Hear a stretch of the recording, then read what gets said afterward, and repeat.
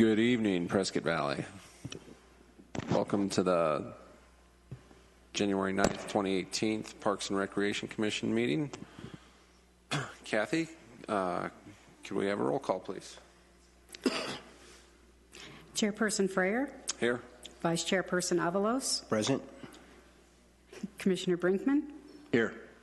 And Commissioner Gummer. Yes. Thank you. Moving on, slight modification to the agenda for our guests to move item 9A up to below 5C. So it would be just after the announcements and the extravaganza. If everybody will mark their agenda to represent that, and it's approved, we'll do so. Can I get a motion to approve? I'll make a motion to approve the agenda with the modification of item 9. And a second. All in favor? Aye. Aye. And the motion passes. The agenda is approved. Approval of minutes from our November 14th, 2017 work study. If everybody's had a chance to review those, offer any suggestions for changes. If not, I'll take a motion to approve the work study minute meetings. I'll make a motion to approve November 14th work study meeting minutes. And a second. I'll second. All in favor? Aye. Aye. Okay. And same thing for our November 14th, 2017 regular meeting minutes. Any changes, please offer up. If not, I'll take a motion to approve. I'll make a motion to approve the November 14th, 2017 regular meeting minutes. Second. Second. All in favor? Aye. And those pass as well. Okay, moving on to our announcements. Start with Director Whitty and update on athletics. Good evening, Commissioners, and Happy New Year to each of you. We're going to get started tonight with a couple of quick announcements. We have information related to athletics. We're going to begin with our men's 3-on-3 basketball spring leagues. Games will start Thursday, March 2nd, with a enrollment cost of $150 per team. This covers 7 games in a single elimination tournament. Location of play is scheduled for Glassford Hill Middle School. Start time of 6:45 each evening. We will have 2 divisions, men's A and B. We will have a maximum of 6 teams per division. Registration opens on February 1st, and you can do so online at pvaz.net. Next, we have our spring volleyball, co-ed, and women's leagues. We actually started play tonight with our fall season. We'll be going into our spring season here. That will start February 1 and run through March 2nd. Again, our costs are $150 per team. This is for co-ed A, B, women's A, B. Tuesdays we'll host co-ed. Wednesdays we'll host women's. Games beginning the week of March 20th. With game time starting at 6:30 p.m. Again, these will also be held at the Glassford Hill Middle School Gymnasium. Registration can be done online at pvaz.net, or you can give us a call at the office at 759-3090. On the 2018 spring softball season, we're looking for men's and co-eds team. Co-eds D1, 2, and 3, men's D1, 2, and 3. These will play on Sundays with times between noon and 7 p.m. with no games on Easter weekend, which is April 1st. Registration opens January 15th and continues through February 18th. It is a $270 per team registration fee that will include 7 regular season games, 1 tournament for the top 4 in each division. A mandatory managers meeting is scheduled for March 1st at 7 p.m. in room 331 of the Prescott Valley Civic Center. All games will be played at Mountain Valley Park at our fourplex there. We have a maximum of 8 teams per division. Again, register at pvaz.net or give us a buzz at the office, 759-3090, asking for Ms. Brianna Hetzel, our program manager. In addition to this, some of our upcoming classes that we have, new to our menu is and pardon the pun on that, our Traditional Ways Cooking Workshop. This is bread and butter making in the old-fashioned way, and the pictures are very exact. You will learn how to churn butter during this class. This will be held Saturday, January 13th from 10 a.m. until noon in room 331 of the Prescott Valley Civic Center. Ages 12 and up are eligible with a cost of $25. for adults and $15 for anyone between the ages of 12 and 17 with a prepaid adult. Pre-registration is required, so please visit us on our website at pvaz.net. Also, Adult Zuma is back starting January 18th on Thursday nights from 6:45 to 7:45 with our instructor, Miss Natasha Wright. Come join the fun of the latest crazed dance fitness trend. Ages 12 and up are available. Again, as I mentioned, Thursday evening starting at 6:45. Third floor activity room of the Prescott Valley Civic Center. Cost is $3 per individual class. This is a drop-in class. Pre-registration is not required, but participants may register or pay at the time of class. Give us a buzz at 759-3090 to do such, and we look forward to seeing you there. In addition to that, our Rejuvenation Yoga is held on Saturdays. This is a all-levels yoga class. Location of this will be held in our activity room, again on the third floor of the Prescott Valley Civic Center. This is Saturday mornings at 8 a.m. until 9. The cost is $6 per class and is eligible for ages 12 and up. There are limited yoga mats available, but we do encourage you to bring your own. Again, give us a call at the office or visit us on the web for registration if you see fit, but you can drop in for this class as well. In addition to that, our last slide this evening of announcements for activities is our Be a Better Basketball Player. This is with Coach Roy Jenkins. The activities are held at the Canyon View Middle School Gymnasium right off of Florentine. These are held on Saturdays. Time from 1 to 3 p.m. This is open and available to boys and girls ages 8 to 14 with a cost of $20 per session. Please feel free to give us a buzz at 759-3090. Pre-registration is required and can be done at our website at pvaz.net.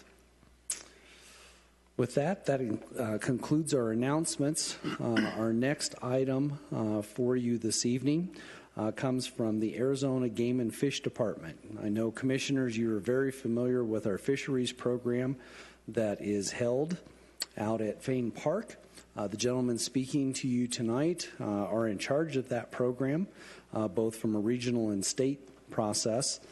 They are coming to speak with you concerning a presentation that will be made to Council in regards to a expanded agreement. They're going to give you a little bit more details into where we're at, what we're doing. My apologies, gentlemen, for not starting your system correctly in doing such. But tonight we have with us Mr. Matt Schimmel. He is our Community Fishing Manager, as well as his supervisor, Mr. Scott Gerton. So, Scott? Thank you. And just for the record, I manage the community fishing program, but I'm not Matt's supervisor. He's far smarter than me. But Matt is here as support for questions that may come up for, fisheries from a regional perspective, that sort of thing, as well as, things that I might not be able to answer. So, first of all, thank you for the opportunity to come here and talk to you today about a proposal that we hope the City of Prescott Valley would be willing to consider as a partnership with the Arizona Game and Fish Department. So just to give you a little bit of background, back in July of this year, Matt and myself met with City Manager Tarkowski, and Deputy Manager Ryan Judy to discuss this proposal, and we presented that to them. They seemed to be quite receptive to that, but also noted that this should go in front of the Commission for consideration as well. So, no big surprise, obviously the Department has a vested interest in the fishing at Fane Lake and also to improve the fishing within the communities. The timing of this proposal is particularly good because the program that I'm working in is expanding, and we've been expanding for several years, and we're going to continue to expand into new communities. So we hope that Prescott Valley might be willing to become a part of this program.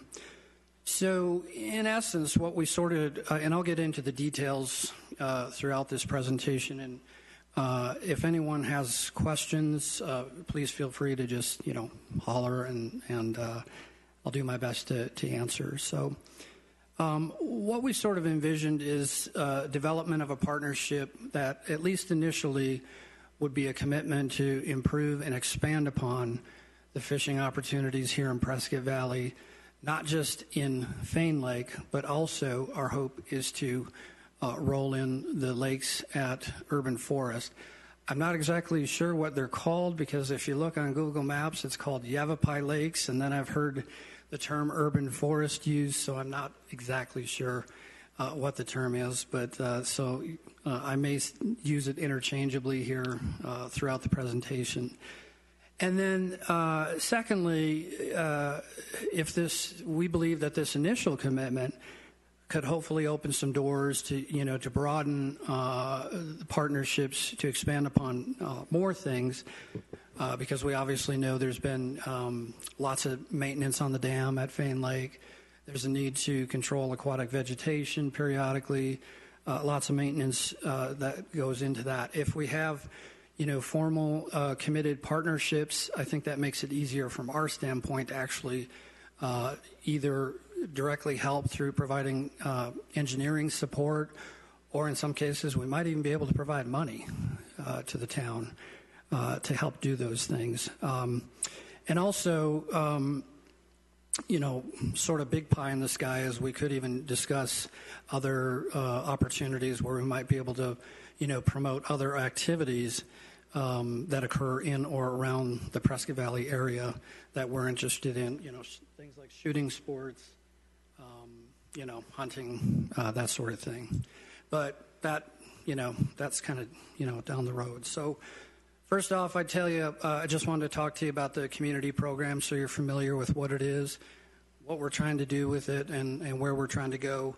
And then I'll get into the details, the nitty-gritty of the proposal a little bit later on. So just to give you, some background, the community program has been around for quite some time. It actually started in 1983 as kind of a pilot project for a couple of years, so the formal year of its start was 1985.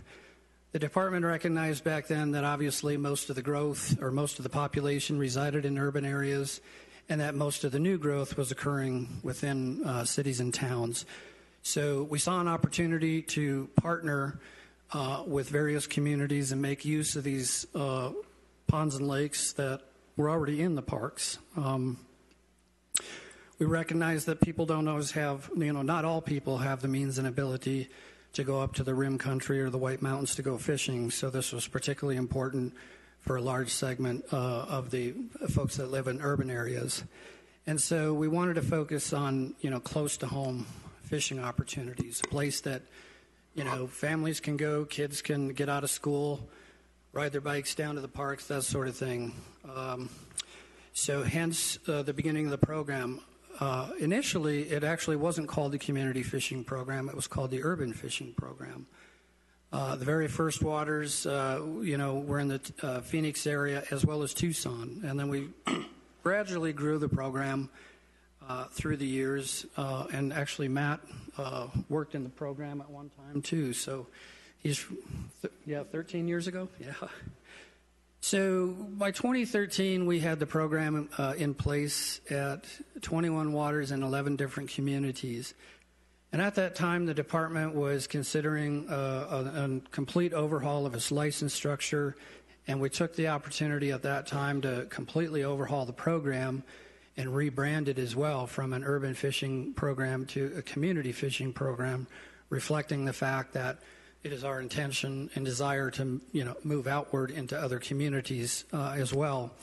And we've been doing that pretty aggressively. So in 2014, we expanded to 15 new sites. 2016, we added a couple more. 2017, we added a couple more. So we just keep, adding about 2 per year has been our average. So where it stands right now is we've got actual formal partnerships with 19 different communities with 41 different waters. And as I mentioned, we just added some waters in Show Low and in Mesa. We've got a lot of interest out there. I've had contact with city leaders in many communities, including the list that you see there, Peoria, Queen Creek, Glendale. All of these places either have plans for or are in the design phase or are actually physically starting to dig ponds for the explicit purpose of providing fishing opportunity in those communities. And obviously, there's potential new additions with existing waters in a variety of communities, and hopefully with, Prescott Valley kind of falls into that list right there. So in 2015, we developed a vision to the program to ensure that anglers in all incorporated communities have an opportunity to go fishing close to home. By 2025, our core goal is by 2025, we want to grow the program to accommodate 200,000 anglers in 36 of the 91 incorporated communities. We've since really dropped that incorporated communities. If we've got partners that are willing to work with us, whether it's a municipality or a private entity or something like that, we're willing to go there too. So we kind of dropped that, the incorporated part of that. Right now, we're about halfway there. We've got about 100,000 dedicated anglers in the program, so we've got a ways to go.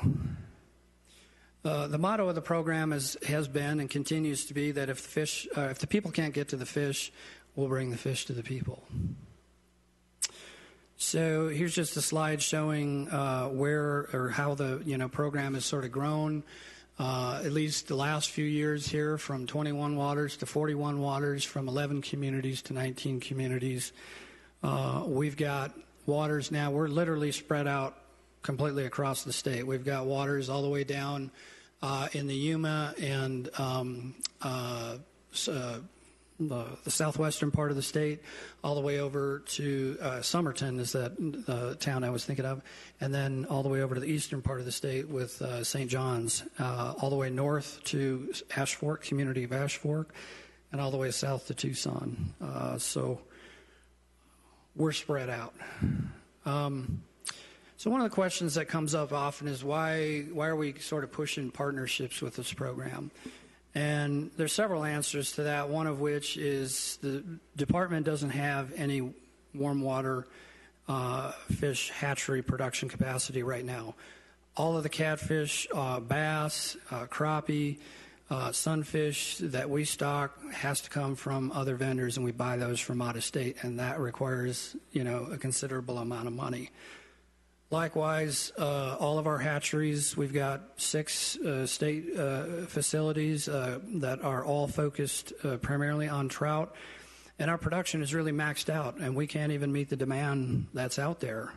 We have to supplement our existing in-state hatchery production with purchasing of fish from vendors. That also requires money. We believe, just conceptually, that the fishing just complements the other activities that Parks and Recreation departments are already doing, out there. So this just sort of adds a bit of flavor to the things that are going on out there. And just a side note, the department is self-funded. We don't receive any general fund revenue from the state legislature. We get our revenue from the sale of licenses, and I got another slide into that. But the bottom line is we can go a lot further if we have formal partnerships with communities. One of the big things under a partnership is that we will actually, make these formal commitments to stock on a regular basis rather than stock sort of as money is available, because that's kind of how it is right now. It's just if there's money out there and we can, throw it at, some of the regional waters, that's what we do. But in the community fishing program, we make that formalized so that we are going to stock, X number of times, or we're going to do our best to, stock X number of times per year. So that's a big difference with a lot of the other waters. And lastly, that studies have just shown that, there's a greater chance of long-term success if there's commitments by a couple of parties towards achieving a common goal. And as a testament to that, we've got, several of these communities that have started in the program, and they're still with us 33 years later. So the communities really value it. and the people that go fishing in there. Some of the basic facts, I won't spend a lot of time on this, but we're spending over $1.1 million a year right now just in our community program, buying catfish, trout, and bluegill, pretty close to 300,000 pounds a year. We're doing pretty close to 600 individual stockings per year. By comparison, we've got an entire hatchery program, as I mentioned, 6 facilities, and we're pretty close in the number of stockings that we do on an annual basis. The community program is paid for by fishing licenses, obviously. People are required to go out and get a license. The partnership fees that I just mentioned. We get some money through Sportfish Federal Aid, which also referred to as Dingell-Johnson monies. It's been a long-standing federal program. There's an excise tax on fishing tackle, motorboat fuels, I think electric motors and a few other things, and that's reapportioned to the states on a formulary or formula so that all those states can partner up and pony up some of their license dollars to get some of those federal dollars. And lastly, we've got some wildlife conservation funds. Those are funds that were passed by voters under Proposition 202. It's basically some shared revenue from the gaming compacts back then. So just this is a visual representation. When we say develop close to home opportunities, if you draw a 5-mile radius around all of our lakes, because that's based on our Creel surveys, that's kind of about the median distance people will travel to go to a quote close to home opportunity. This is what the city of Phoenix or the Phoenix metro area looks like right now. So we've got pretty good coverage throughout the metro. We've got similar, radiuses around Tucson and Yuma. And now, as I mentioned, we're growing into more of these rural communities, St. John's, Ash Fork, Show Low. Payson's actually been a partner with us, I think, since the late 90s. So if you look at that sort of concept to put a 5-mile radius around the 2 waters that we're proposing. Fane is kind of hard to see. It's just this little green spot here. So it extends over into Prescott. This is Willow Springs and Watson here. And then, of course, the Yavapai Lake's right there. So there's some pretty darn good coverage, throughout the community here. So typically when we're approaching a community, some of the things that we hope to, these aren't deal breakers, but we look for places that are obviously open to the public. We look for partners that are willing or we look for areas where there's a willing partner, whether that be a city, county, private entity. Good quality water is important, and my understanding is the Yavapai Lakes are grade A effluent, and that's reclaimed water. That's fine. And how's just to interrupt real quick, the effluent are the fish safe to eat coming out of that grade of effluent? Okay. Yes. Yeah. According to Arizona Department of Environmental Quality, they've set standards, and that is an allowable standard for fish consumption and partial body contact. They've got a whole list of different uses and for those types of waters. But yes, that would suffice. What I would add is typically when we're concerned about consuming fish, the number one thing we're looking at is mercury levels in fish, and so the effluent isn't going to be high in mercury. Okay. So that's probably the number one concern. Better than we can get in the stores. So, we also look for, if there's public facilities, restrooms, parking lots, those types of things, access to the edge of the lake so that we can get our stocking equipment down to the lake, and obviously shoreline access by anglers. The beautiful thing is you've got all that. It's already in place at both sites. So it's like a perfect fit in terms of just basic criteria. So a little bit more just on the fish stocking. We primarily focus on 3 main species: catfish, pretty much during the warm months, summer months; trout during the winter months. We do limited amount of stocking of bluegill, both for obviously people to catch, but also that serves as a forage base for the fisheries. We used to do more bass stocking. We haven't stopped it completely, but it is fairly cost prohibitive. So I kept it on the list and sort of crossed it out there just to reflect that we can get them, but because of the costs, stocking's pretty limited. The amount we stock is pretty much based on the size of the lake and also the sort of strategy that we're trying to achieve. Catfish, we typically stock anywhere from 80 to 100 pounds an acre. Sometimes we'll go, higher than that. And those are about 15 to 20 inches, what we call a catchable size fish. They average about 1.5 pounds a piece. Our trout that we get from our vendors average about, we stock those at about 30 to 35 on average. Sometimes we'll take that up to 70 pounds an acre or even higher in some cases.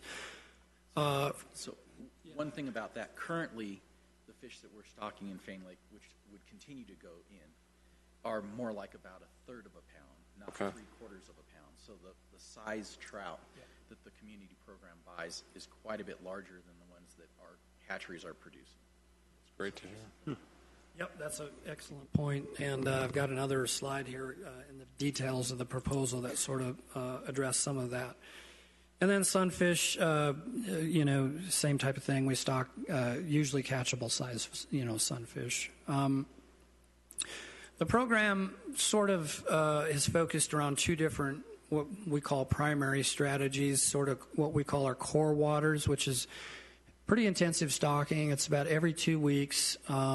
Catfish during, again, the warm months, trout during the cooler winter months. Typically, we don't stock during the hottest months of the summer. We, cut it off in about mid-June, July, August. The surface temperatures are just too hot, and it's just too hard for those fish to make the jaunt across country. All of the fish that we've been adding to the program up to this point have fallen under what we call our expansion water strategies, which is a less intensive stocking that we believe will accommodate not quite as much pressure, but yet still provide quality fishing in the community. So same type of strategy there, just less stockings. We do 9 per year as opposed to 21 per year. And then obviously, depending on the community, depending on the location, we've got a variety of different things we're trying in new areas. We've got trout only, what we call a trout only management strategy in Payson. We've had that going since the late 90s. We recently added Stone Dam to our program a couple years ago. That's only catfish. That's all we stock in there. Doesn't get a lot of pressure, so we only stock it a couple times a year.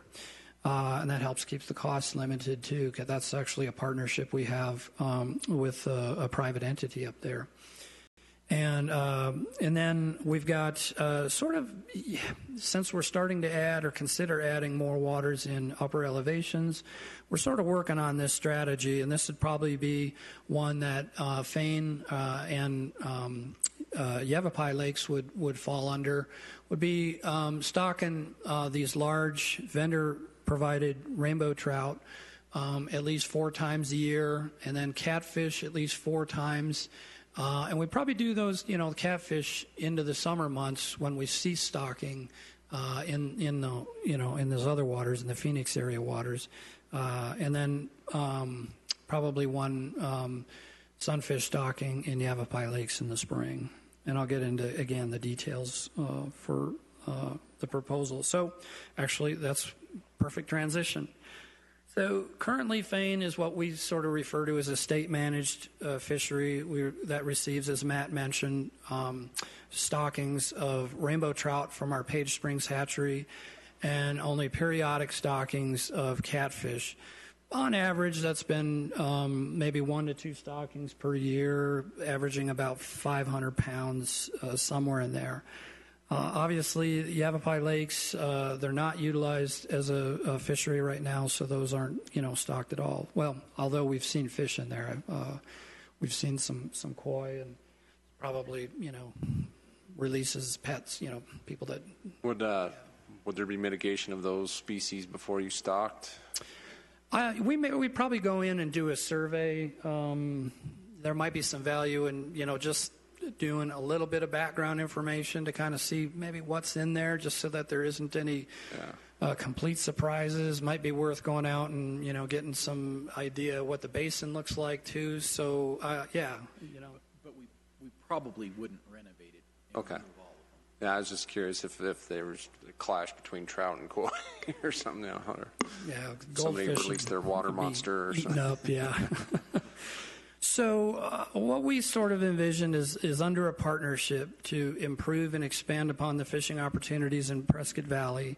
For rainbow trout, what we're proposing is we would continue those stockings, as Matt mentioned, for the rainbow trout from Page Springs Hatchery. On average, that's been about 14 stockings per year.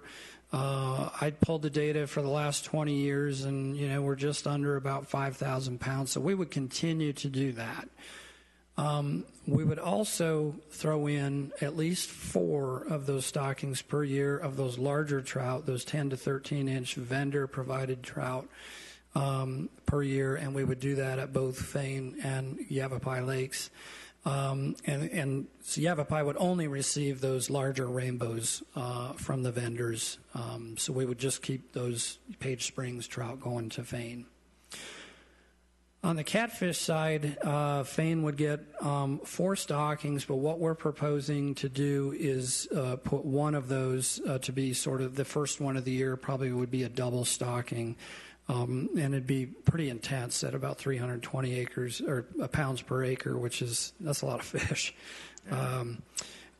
Based on the historic data, that's about 325% more fish than what is catfish than what is going in there right now. So that's a big jump.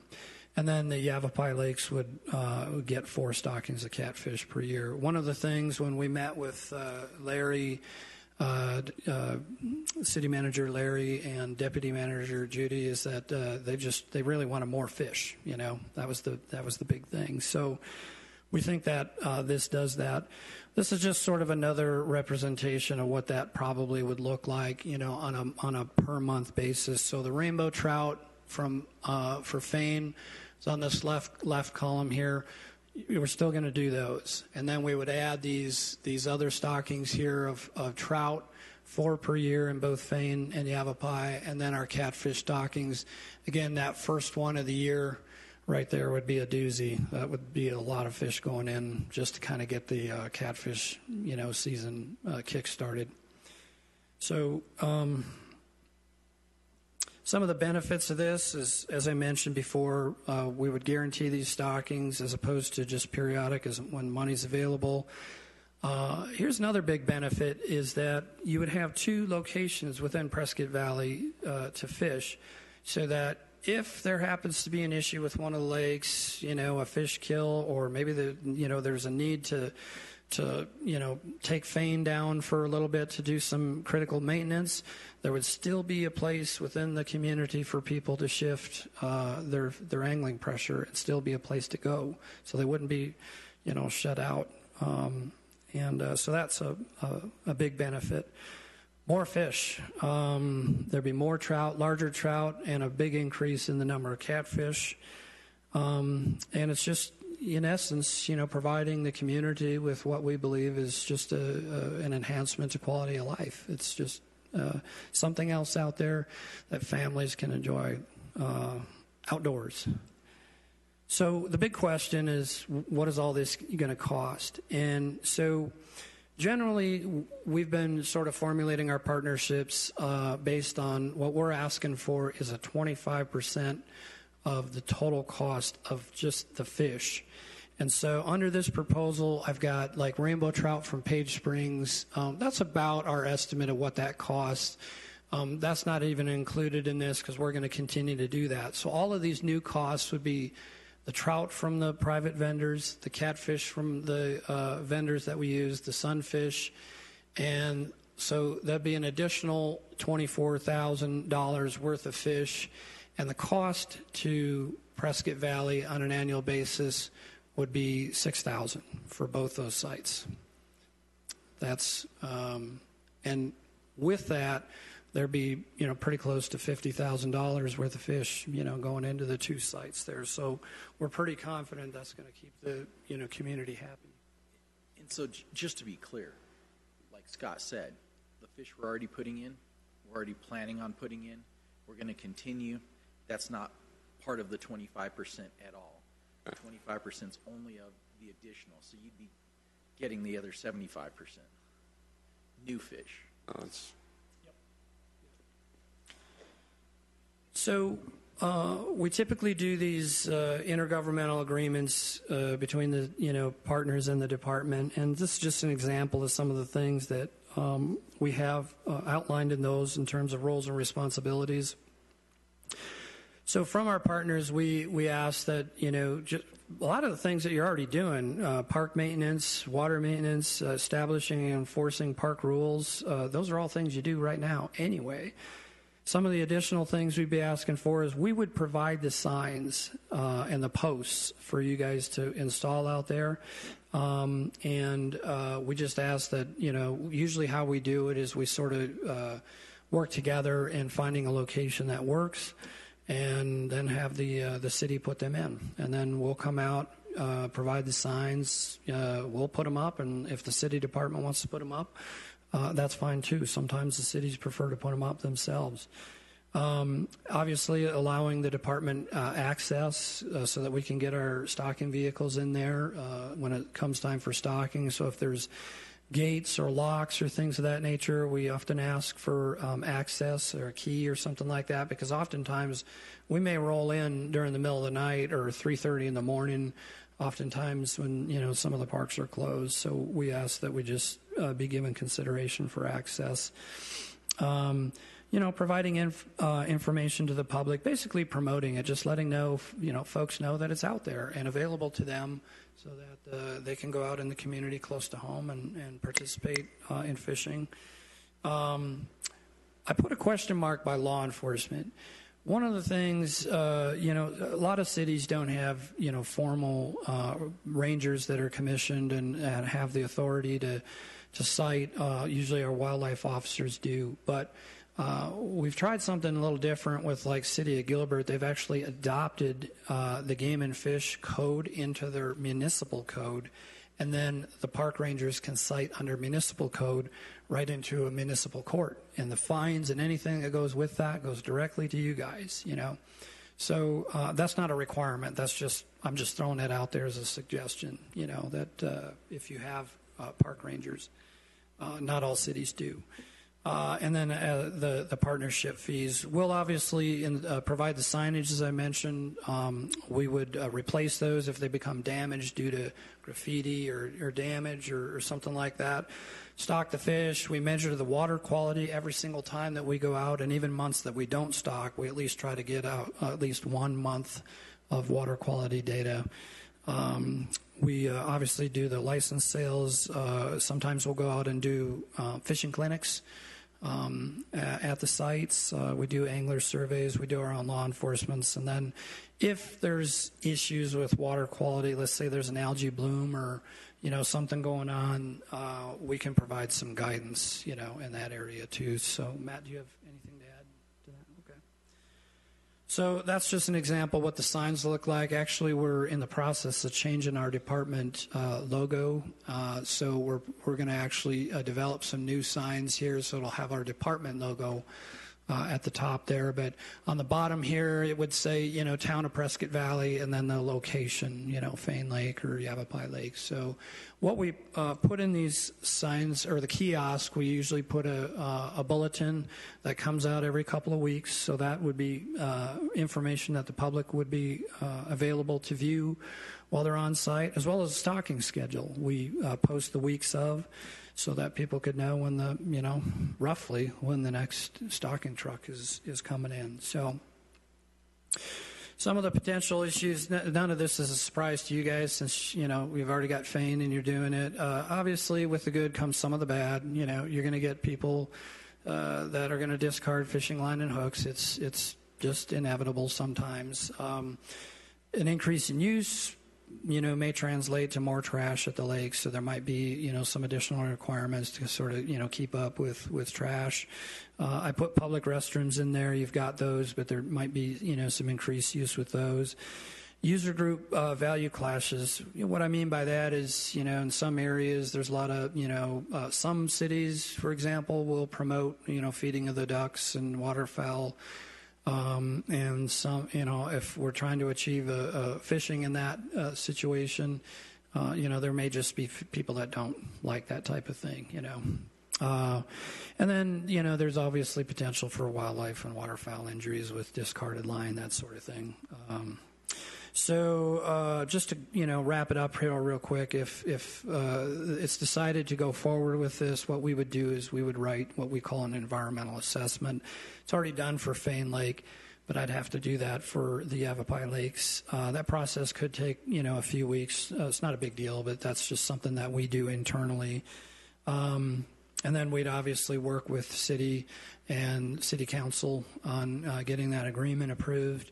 And then we just commence the stocking of fish. And then usually the way I do it is I invoice our partners on an annual basis, usually at the beginning of our fiscal years. So I usually try to send those out a couple, 3 months in advance, just so the cities know it's coming, and so that we're asking for the partnership fees. So with that, I hope I didn't take up too much of your evening here and the rest of your agenda, but I'll be happy to try to answer any questions you might have.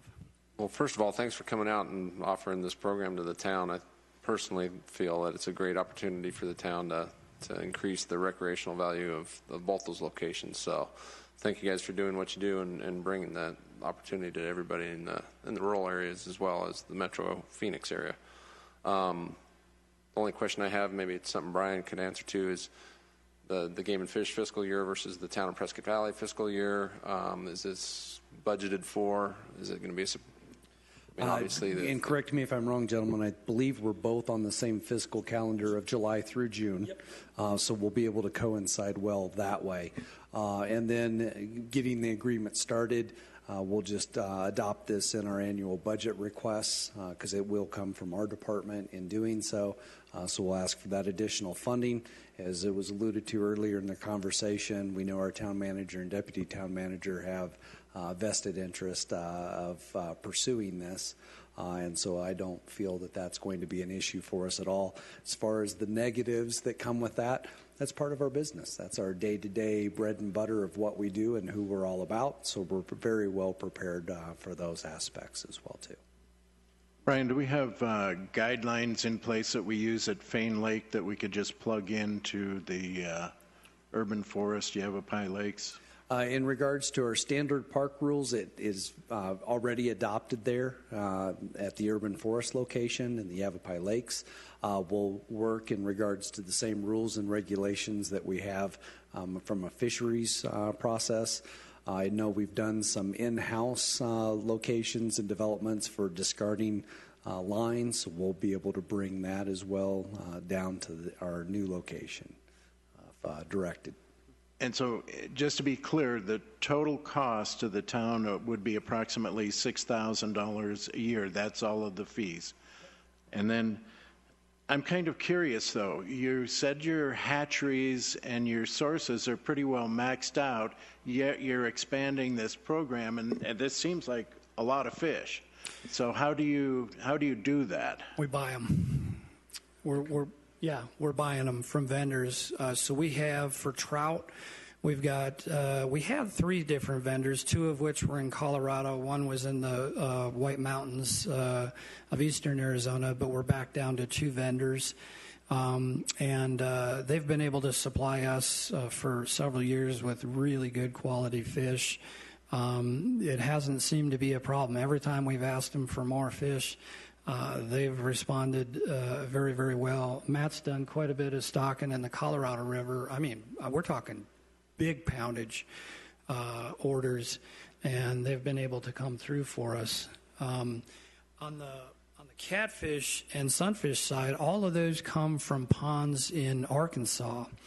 And so we've got the guy that we work through is actually more of a broker. He actually doesn't have any ponds, so he goes out and negotiates the deals, finds the best deals, and he'll go wherever he has to go to get the fish that we need. And so that's been, the primary driver behind getting more fish.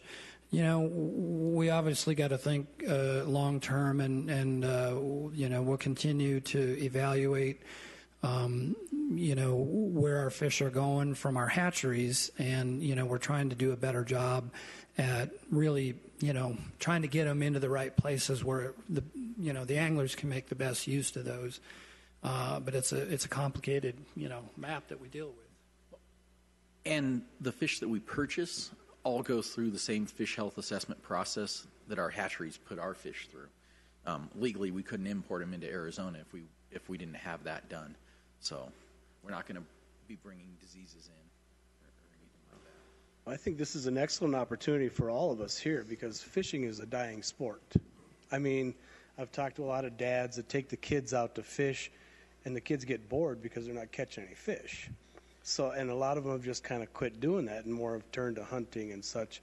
So I think this is an excellent opportunity for us to bring it back and really get this town excited and see some. I'm from North Dakota, so in an hour I was in Minnesota catching fish, and what a thrill. So, the fish back. Oh, really? So one of the things with Fane Lake in particular is those summer months, it's too warm to stock rainbow trout. And so we're putting in typically one stocking a year. The last couple of years, I've been able to get additional funding, and we put in more than that. But that's not consistent funding. And even the one stocking a year came out of my AOO. We didn't have money specifically for that, but we tied that in with Free Fishing Day. And so the hope with this is that we'd have regular stockings during those summer months. And when the trout, and we would schedule for September, but water quality is really marginal. And when I say water quality, it's really just temperature. Yeah. In September, and so a lot of times, even though we were on to stock, we weren't able to because we don't want to put trout in and have them die. Right. And so being able to purchase the catfish allows us to provide more consistent fishing year-round at Fane. So. Well, now we know why we're not listed in the community partnership. Not yet. But I think this is really an outstanding opportunity for Prescott Valley.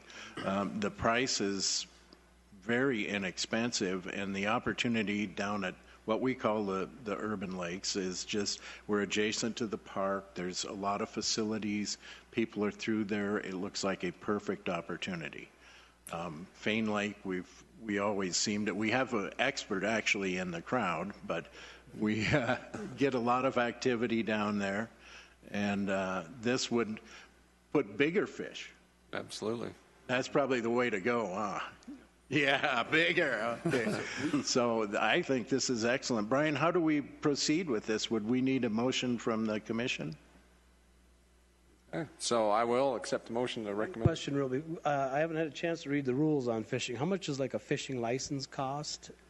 So we've got a community fishing license. We revamped our entire program in 2014, and a part of that was to provide anglers with a 365-day license, and we wanted to not complicate the process. If you guys are routine anglers, we used to have a trout stamp, we'd have a two-pole stamp, and we had a lot of confusion. There was urban fishing waters, there was statewide waters, we had a separate license. So right now we kept an option for people to buy just an urban license. If that's the only places that they want to fish, that's $24.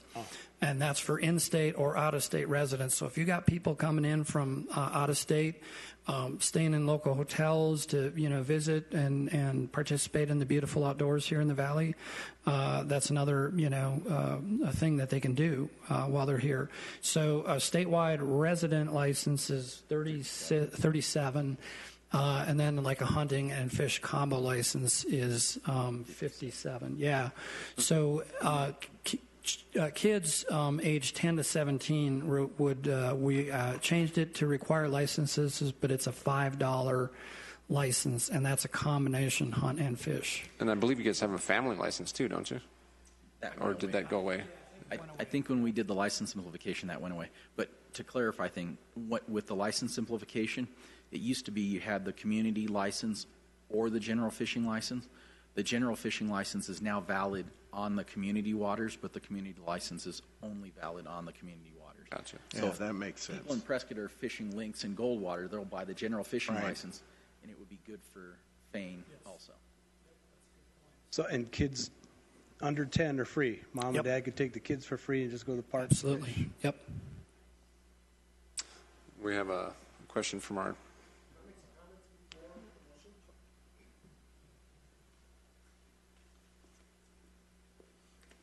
Good evening, Commissioners. I'm Andy Sinclair, one of the Prescott Valley Commissioners for the Art and Culture Commission. A couple comments I'd like to make to support this concept. $6,000 is a bargain for this amount of fish. I used to own a pond myself, and I stocked it with bass, little fingerlings. For about 50 bass or so, I think I was paying something about $200 or so. So if you look at the cost of $6,000 for everything that's involved here, it's a tremendous bargain. One thing about fishing over at Fane and the other lakes in the area, if people are not catching fish, or if people are catching fish, they move around to the other lakes. One thing that takes place with that also is it becomes an economic development issue. If they're not catching fish at Goldwater or at Lynx, they're going to come over here. That means their dollars are also coming over to Fane and Prescott Valley. So that's a major issue. One thing about Fane Lake is that some people do not know it's here.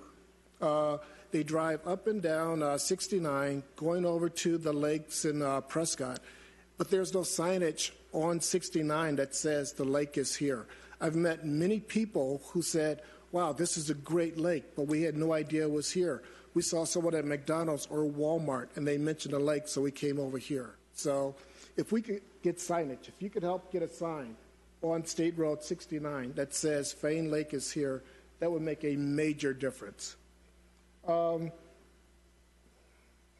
thing also about Fane Lake and the trout, this is the only location in north central Arizona where you could come and fish for trout.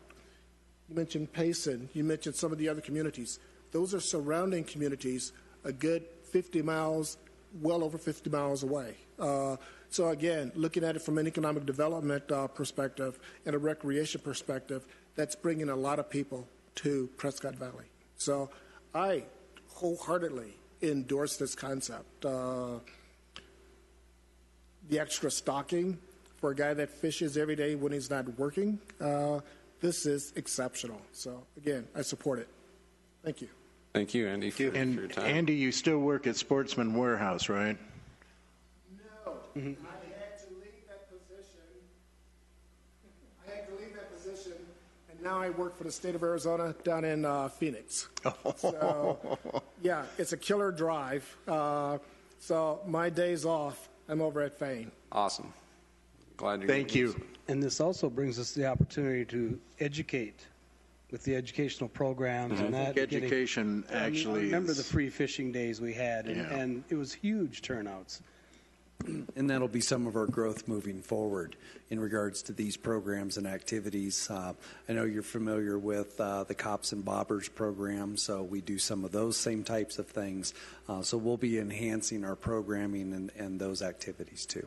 And bring up the red herring, I guess, the erosion problems we have from the Rose Creek branch. Obviously, this doesn't incorporate any of that, but would that be a limitation in the future? No, it doesn't, but also keep in mind where those monies came from in support of a lot of that sedimentation control came from these guys. That was kind of the precursor to some of this stuff. It came from our Heritage Grant funding. So some of that supporting and that partnership will also be able to enhance some of those opportunities and awareness with us as a community partner as well. So we'll be able to make some of those improvements to their point as far as, shoreline access. That was part of this process as well. So actually we've done the work before them ahead of time, but we'll be able to continue to maintain, sustain, and also be able to grow. And now we're gaining more shoreline just by being down at Yavapai Lakes.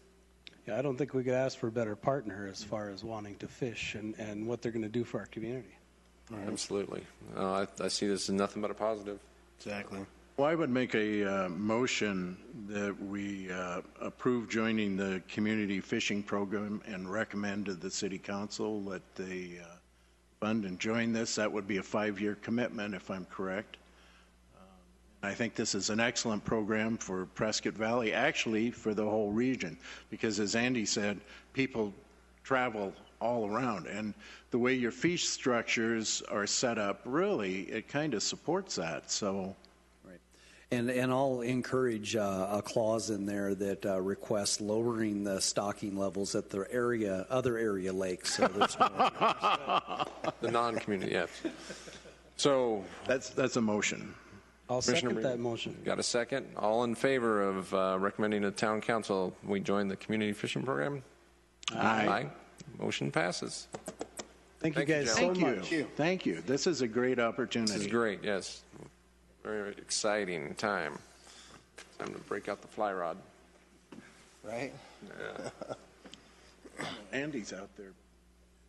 Every day you're here, really, aren't you? Have a safe drive back, guys. Thanks for your time very much. That's exciting. Well, thank you, commissioners, for your time and flexibility in your agenda tonight for that. We'll definitely make your recommendation known to council.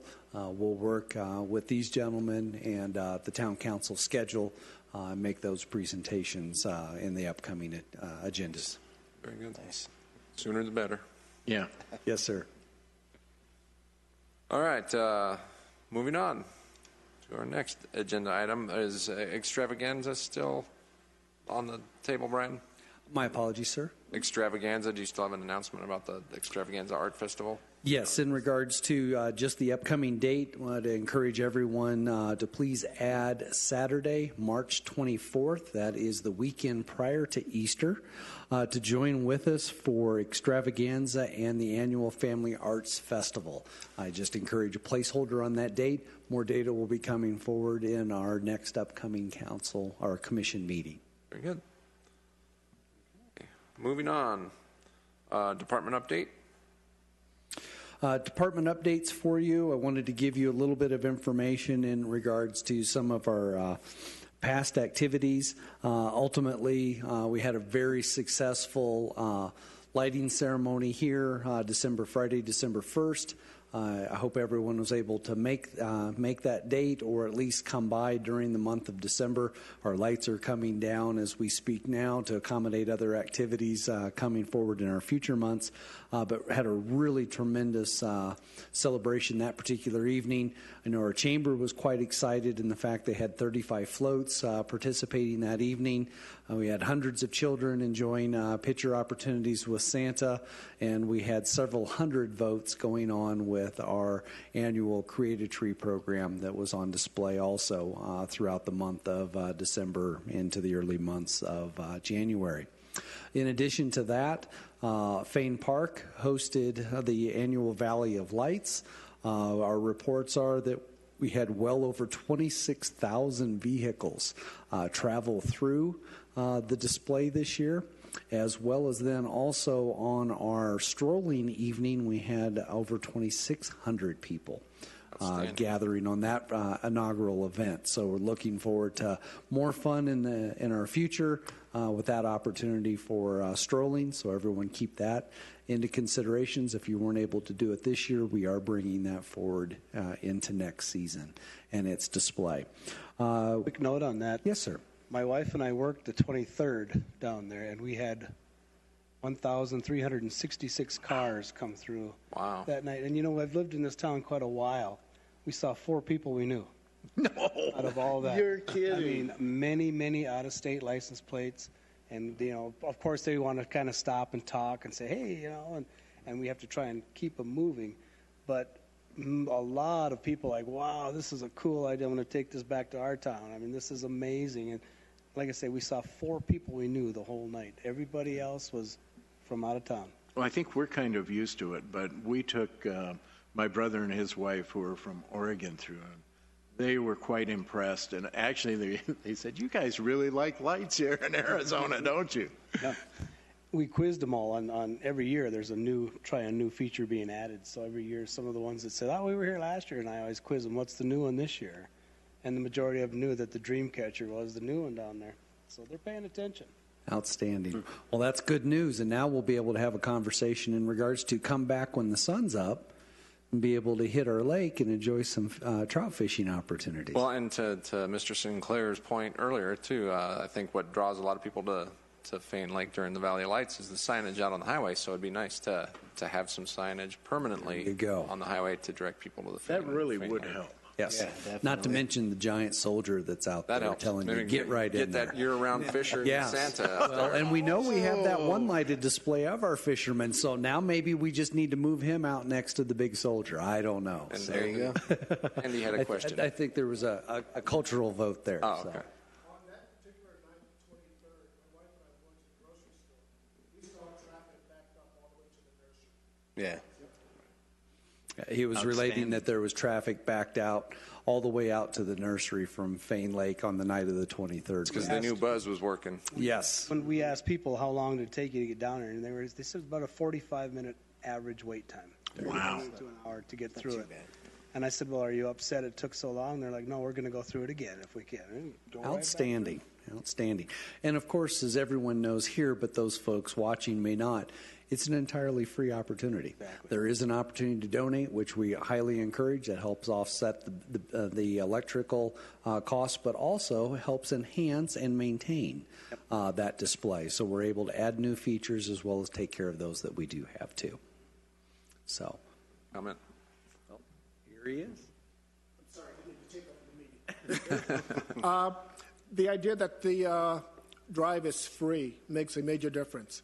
Down in Phoenix, along 17, there's a display which is actually possibly smaller than what's here, and there is a fee for that. $30 a car. $30 a car? Really? Yeah, and it's smaller. Yeah. So It's a great community event here every year. Outstanding. With that, I have a few more items, but they are wrapped up into your agenda tonight, so I will not add anything more to my director's report. I am happy, however, to answer any questions you may have about my departmental or divisional report or any of the other divisions on the department's report as a whole. Brian, I had a quick question on field allocation. You've Yes, sir. completed everything. How are we doing? I mean, do we have enough fields to support all the teams? And we have all this new development going on. Are we looking to the future? What is happening? Yes, with as far as development related, of course, we try to really work with those developers in regards to the conceptual planning. I know you've seen one already in regards to the Santa Fe Loop and Glassford Hill location in Granville. We'll be looking forward to more plans coming in as it's coming through the Jasper or developments adjacent to that particular property. There are other additional properties in our current developments as they are. Stone Ridge and Pronghorn have more acreage requirements that we'll be looking at. So we're looking at comparisons in regards to open space versus developed parcel access from that standpoint. So we're always going to be looking at the neighborhood athletic field developments that can also be offset in practice areas. Our major critical area always, as we know, and part of our newest development came through in the Bob Edwards Park development. Those are lighted fields. And those are highly sought after and are the most desirable locations and the most highly used locations on a year-round basis. We do have growth in regards to requests, new organizations that have come to us seeking to utilize our facilities. We've acquired 2 new tournaments this year that have come to us, which is always a desired and sought after and a higher prioritized allocation through our field sharing process. So we're going through those processes. And of course, there are demands in regards to the user groups and times of the year. So we definitely have to balance those types of things. So it's a very involved process. We go through those things trying to make sure that what is being allocated is utilized in the best fashion possible. So when we do allocate a field, it's perhaps just not for a team. It's for multiple teams within an organization. Get out there, use it.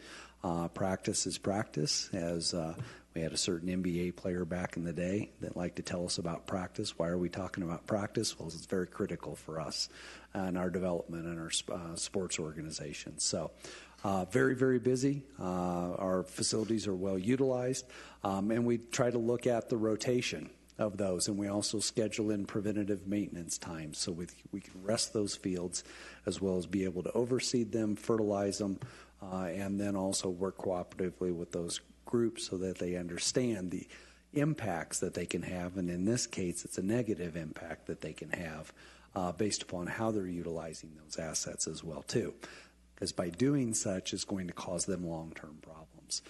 This is very much, with the exception of one field, it's a natural environment out there. So when we have, in this case, die-off or burnouts or any of those types of things, it takes a good deal of recovery time to be able to make that work. We're fully anticipating that Bob Edwards Park is going to help offset some of those impacts, especially because it's a lighted facility as well too. So we're going to continue to manage that in the best way that we possibly can.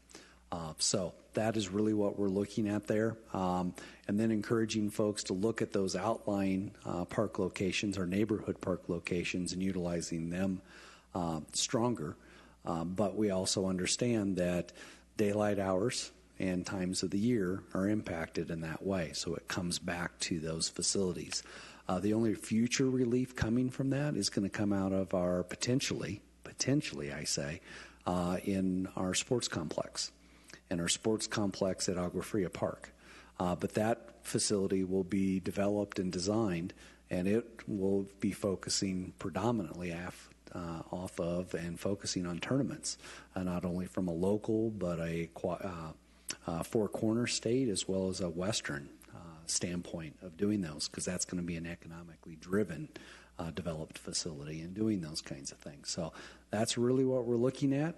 We've been very fortunate, at least in the 10 years that I've been here, we've not had to totally reconstruct an athletic field. We've actually been able to do a very exceptional job in continue field usage year after year, and that's a rare thing. And so we're very, very, very fortunate. We have a very talented crew out there making those things happen. Yeah, they do an excellent job. As the population grows, it just seems like we have the potential of running out of fields. Agua Fria, the first funding, it's been pushed back to 21 is the first phase? And that's going to be triggered by a couple of different things. But yes, at least what our anticipated timeline process would be 2021. And so is there any interest in the new developments contributing towards that beyond just their regular, they have, I don't remember what the number is per population, number of acres. Yes, they have their 6.8 acres per thousand. That's their requirement dedicated to park and open space. So it's a combination thereof. It's not going to be just in a developed park setting. That is what that's what the current standard of development is. If that's to change, it's going to change on a larger scale. It's going to come through the next level or phasing of the general plan, the town's master planning process, if that formula changes or flexes in any way.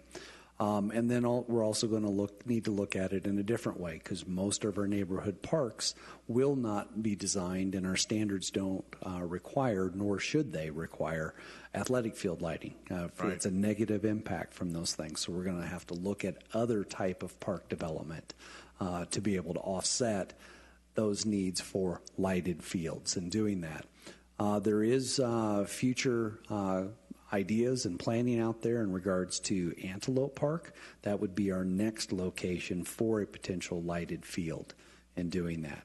And that is a multi-purpose field. It is home to soccer field, as well as then also our Babe Ruth level boys baseball. And then on the other end, it has softball as well too. So if lighting comes in, it would come in that next level of development. Good. Okay. Any other questions from Brian on his update? I'm looking at your December report. Yes, sir. see here that you met with some promoters for a possible music festival. That is correct, and it's very tentative right now. So we're in the process. We're looking at a possible May date, and that would be at Mountain Valley Park down at the amphitheater. I'm also looking in the arts and culture section of it. It says something about determine the feasibility of substituting the event for the Battle of the Bands. That is correct as well. Is that eliminating the Battle of the Bands in? It would do that, and that ultimately has been an ongoing discussion for probably at least the last 4 years with all of our community partners that are involved in that. Mm-hmm. And from a historical context as well, Battle of the Bands was actually a supported event from the town from the radio stations, and it was actually Battle of the Radio Stations back literally 20 years ago, because this particular event celebrated the 20th anniversary. Mm-hmm. And so when we started strategizing from a long-term perspective with all of our community partners that were involved, that was really kind of the vision. Once we hit our 20th anniversary year, that it would potentially culminate in the Battle of the Bands ending on its 20th anniversary. So we really worked on that, and that's where it has taken us today in regards to this tentative discussions in regards to the development and hosting a Prescott Valley Music Festival. So it's right now it's in its discussionary stage. If we find that it's going to come to that, we'll enter into a development agreement and begin those processes, and hopefully look forward to a long-term processes as well as doing those things. We bring in a lot of new talent, and then as it grows, then being able to bring in some national talent as well. Nice. Outstanding. Yeah, thank you, Mayor. You're welcome. Further questions? Okay. Seeing none, moving on to the chairperson's report. The only thing I have, just for commission knowledge, is last month we had a guest at the end of our meeting speak about the bike parks and how he'd like to see one in the Prescott Valley area, and used the Sedona Bike Park as an example of what they're doing there. I had a chance to visit the Sedona Bike Park a few weeks after that meeting, and what a community asset that is as well for people that are into BMXing or downhill mountain biking or whatever they have. I'd say it's probably 10 acres or less dedicated for what they call their pump track, which is just dirt rollers. I think it was described in Mr. Peck's presentation. A dual slalom course, which is a lot of fun. It's about 300 yards long, and it just switchbacks down some steep terrain, and that's set up for future racing. And then they have two trails that they call flow trails, which are pretty much just a single track trail with some features to them. So you can, if you have the guts to try it, you can jump over things, or you can ride the line through the middle, which I did. I don't like my wheels leaving the ground. But point being, that was in their big community park in Sedona, ball fields around, other pavilion. I think they had a pavilion there as well for community events. They just incorporated it into their plan around the park, and probably used what most people see as unusable ground to build this new amenity, and it certainly would fit in to some current locations and possible future locations in the town of Prescott Valley. So it was neat to see. It was busy. There was probably 30 or 40 people there, in the 2 hours I was there. That's all I could do. But it was a lot of fun just being able to, work on your skills and go on those different features and have a short ride, but a very energetic ride as well. So something to keep in mind. I know that Mr. Peck's very excited and hoping to bring something like that to the town of Prescott Valley in a partnership. So other than that, I don't have any other new business on my end. Appreciate everybody's support of the community fishing program and getting that in front of council. So if there's any questions for me, I'd be happy to answer. Okay. Seeing none, we'll move on to the Tree Advisory Board business. Chairperson's report, just an update on the 2018 Tree City USA application and the 2018 Growth Award. The applications have been completed and submitted. We should hear back from that organization by the end of February. That is a hopeful anticipation that we will. So I'm hoping by our March meeting I'll be able to bring that announcement, if not sooner, doing those things. I would like to applaud the Tree Advisory Committee for convening, helping give staff some direction, some dialogue there in regards to some planning and continuing our 5-year plan that we have for that program. I think it has proven itself over the course of the last 5 years that taking on in that endeavor has really given us a very clear path to follow. It has led to several grants and growth and knowledge of our team, which is by chance those two things are coupled this fiscal year with a grant. Matter of fact, we're going to have scheduled up in the month of January some continuing ed programs for staff coming from that. Also, our community advisor to the tree committee, Mr. Diller, was also very supportive this year, and he completed his Tree University board credentials, which added to our application this year for recertification. So very appreciative of his efforts, and so now we're going to be working on the remainder of the commission in regards to those upcoming opportunities for certification of all members and doing those types of things. So we're on a good course, partnership. Hopefully we'll have some future exciting announcements in regards to some other partnerships related to urban forest or Tree City USA urban forestry right here within the town of Prescott Valley, and it might have a little flavor of 40th anniversary celebration coming with it too. Good. Okay. Moving on to old business. We'll go to the ice skating update. Yes, just as a matter of courtesy, I wanted to remind the Commission and our viewing public that our annual ice skating program will conclude on Sunday, January 14th. It's been a very successful season in light of the warm weather out there, so we're very happy about that. And just if you haven't been able to get on the ice, or if you still have that burning passion, you have until Sunday the 14th to get on. And I believe on Sunday there are a total of 3 sessions starting at 1 o'clock. Or is it just? Are we down to just the 2? My apologies. So I believe it's 1 to 3, and then 3:30 to 6 p.m. So those are your opportunities on the final night on the 14th. Otherwise, all dates between now and then are available on the town website. You can download it, look at that calendar, see each one of those timelines that are available to you. If you're interested in prices and those kinds of things, that's also available. And then on each particular day, we encourage everyone, as we have for the last several months, call the skating hotline just in case there's any updates or added new information in regards to opportunities for skating. Thank you. A New Year's Eve wrap-up. Yes. I saw some familiar faces out as activities were taking place on December 31st, New Year's Eve. Hopefully you were able to come out and enjoy, or you saw some fabulous fireworks kicking off the new year. In total, we had somewhere between 500 and 600 folks out with us, going from 7 until 8:30. I wanted to thank our community partners, the Central Arizona Fire and Medical Authority, and our very own Prescott Valley Police Department. They came out. We had s'mores for over 300 folks there, hot cocoa.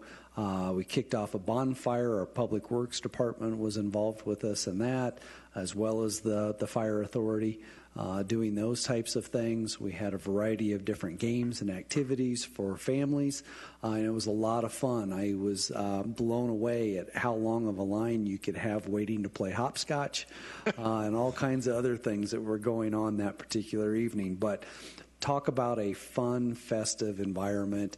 Folks just getting together, enjoying their families and the community that was around them, all in anticipation of the fireworks show that went on for about 10, 15 minutes at 8:30, and then our other celebratory midnight shooting there too. So kudos to our pyrotechnics team that came out and celebrated with us. In doing that, I hope everyone enjoyed themselves in kicking off our 40th anniversary celebrations, and we did that with New Year's Eve this year. Very good. Sounds like it was a great time. Definitely. Okay, wrap up a Polar Bear Splash this last Saturday. I was going to say, I know Commissioner Brinkman was there. Buzz, I didn't see in your Speedo. I know Commissioner Frayer was there in doing all of that. So this year was fantastic. I know Mother Nature played a role in that, but man, did we have a ton of folks in attendance. Pancakes, those were gone in a flash. Compliments of IHOP. Not only did they have pancakes, they had sausage, they had eggs for us. It was just amazing in regards to the community support that came forward. But this year we had 65 bears jump in, a record-setting year. Our goal was to hit 40. And oh my gosh, let's think about this. 13, 14 years that we've been doing this program. I think we hit 39 or 41 was our best ever, and this year we just knocked it out of the park. And boy, did we set a whole new bar for us to be able to reach to. But I think a lot of that did come from Mother Nature, but it also came largely in part to our sponsors. We had huge prizes out there. Matter of fact, each and every single one of the bears was able to walk away with a free oil change, as well as then a meal over at Chick-fil-A that's opening up. Nice. In doing that. So they came through big time. The Bears also had a chance for prizes that were in the pool. We had prizes available for our ice cream eating contest. We had a duck race. We had our... Donut? Yes. New event this year was our donut eating contest. And then also our annual Ice Princess in doing such. All had prizes, tons of other activities for folks to join in, and it was a very fun and festive environment out there today. So I appreciate everyone coming out, enjoying themselves. We had support from council. I think 3 or 4 council members were in attendance, as well as our own town manager. Enjoying the ice cream himself too. So in doing all of that. So a very, very fun year this year at Polar Bear Splash. And thanks to everyone for their support and involvement. It was great seeing. I couldn't stay long and missed all the fun, but due to other commitments. But it was quite the crowd, and I got there just in time for breakfast to run out. So I'm sorry. That's all right, though. I'm glad the community enjoyed it. Any other questions for Brian on old business items? Okay. Moving on to new business. The one item that's left is the daddy-daughter date night.